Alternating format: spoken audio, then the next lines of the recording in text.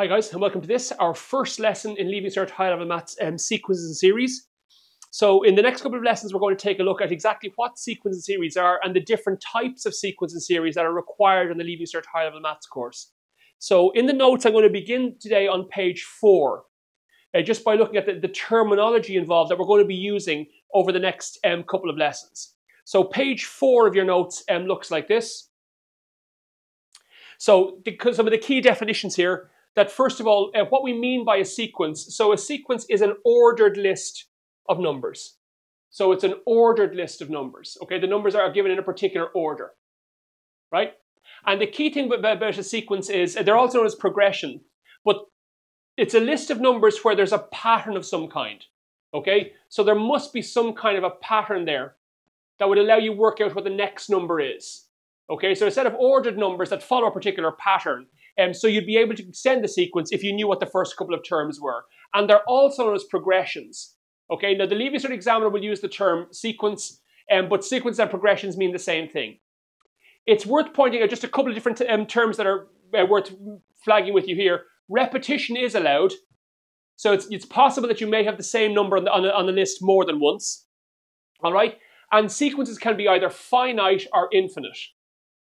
So a finite sequence is one that contains a fixed number of terms. In other words, the sequence has a final term where the sequence ends. So if you've got a list of numbers that looks like that, maybe you've got 1, 3, 4, 8, 12.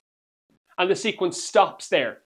All right, so it doesn't go any further. So there's a final term here. That sequence consists of 5 terms, and there's a final one there where the sequence ends. There's no numbers beyond the number 12.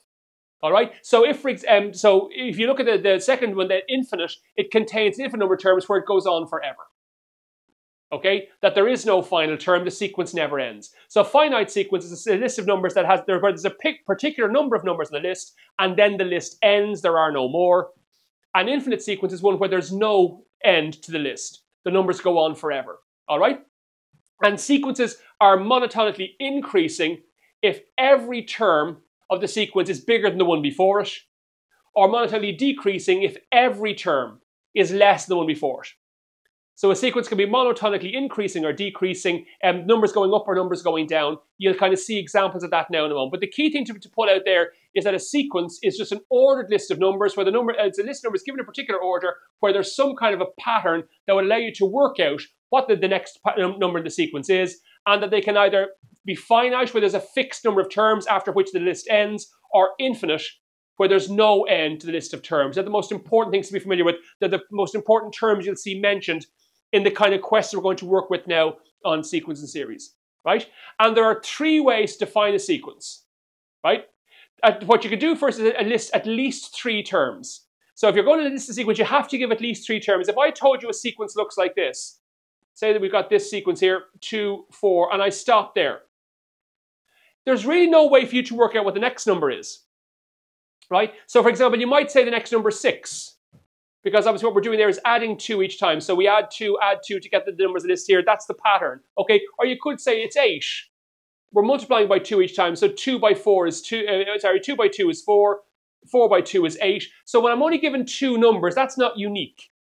So I need to give at least 3 terms here so you can see what the pattern is to extend it. So if you're going to define a sequence by listing terms, you must give at least 3. Otherwise, the sequence is not unique. All right. So for example, the sequence of even natural numbers, you can see it's 2, 4, 6. Okay, and it goes 8, 10, 12, obviously beyond that. But I need to list at least 3. A better way of doing that is to write what's called the general term, or which is Tn, or the nth term, okay? Essentially what that is, it's a formula, as you can see down below here. It's a formula containing n that allows you to calculate the nth term of a sequence, right? So it's a little formula that allows you to work out what each number in the sequence is. It's a formula that if you put n equal to 1 in the formula, will tell you what the first number is.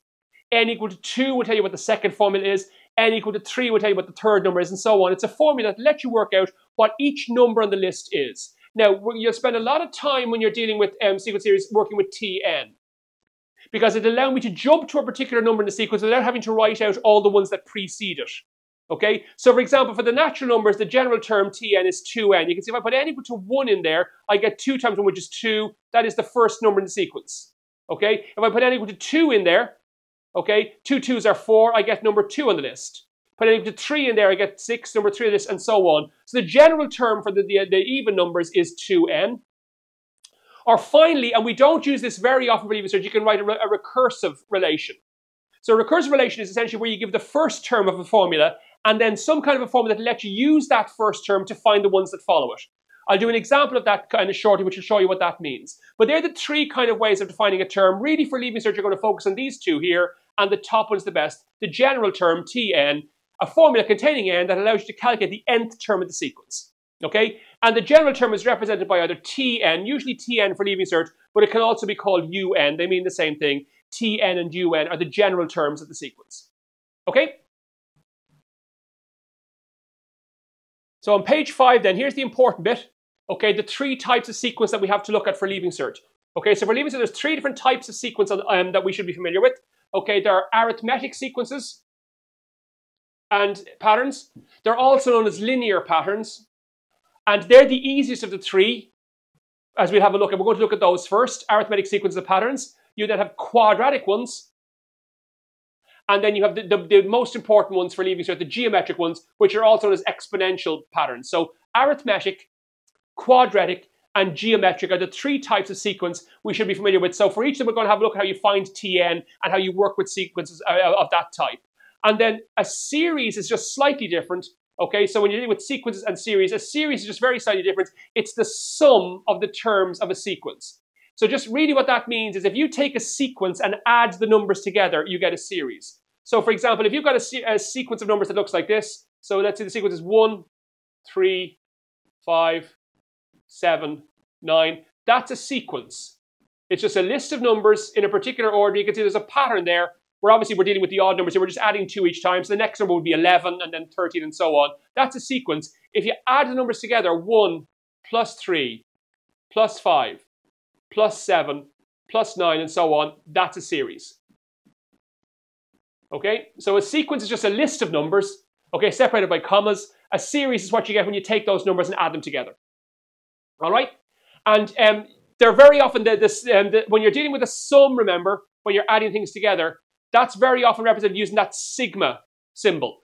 So remember that symbol sigma, the Greek letter sigma. Remember that sigma is the capital, in this case, that's the capital Greek letter S. S for sum.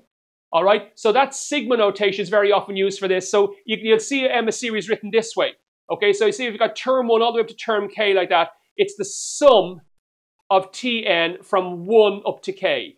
In other words, if you put the number 1 in here and then number 2 and so on. So what that notation there means, if you put the number 1 in here and then put the number 2 in and keep going till you get to that number there and add them all together, that's what the sum, the sigma notation indicates. And we'll have a look at that in shortly.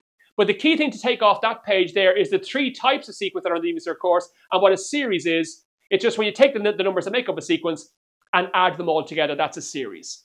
Okay, and various notations. So we're going to be looking at in the next couple of lessons at what that looks like.